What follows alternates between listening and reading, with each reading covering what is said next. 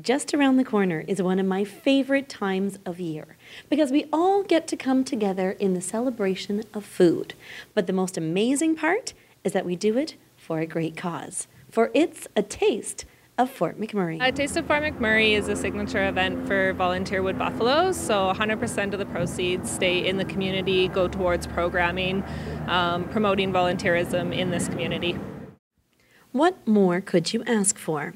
No dress code at this event, and all you have to do is be a lover of food. With hidden treasures and local culinary trademarks participating, this event truly offers something for everyone. And as restaurants are busy preparing, the popular Boston Pizza is proud to bring their franchise to the tasting tables. Well, I find that franchises are often overlooked for local community events such as the Taste of Fort McMurray, but it's definitely something that I was interested in being a part of, to have that interaction with the community as well as create awareness for our catering menu that a lot of people still don't know about. So I think it'll be a great opportunity for both of those things. I mean, that's what this region's all about. Like, we are a very diverse region, and what better way to show that than through some of the different menu options that we have here. So we've definitely got a cross-section of pretty much any food you could want represented is going to be there. So just a really great way to get out and see exactly what we have in the community and enjoy it. Boston Pizza is often associated with their philanthropy through selling the ever-popular heart-shaped pizzas around Valentine's.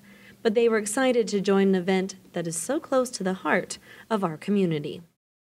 One of the things that's so great about Fort McMurray is that there's such a strong sense of community, and there's always stuff going on here with local organizations, and I think people often overlook the fact that volunteers are needed to run these things, because oftentimes it's not for profit or just for general family fun.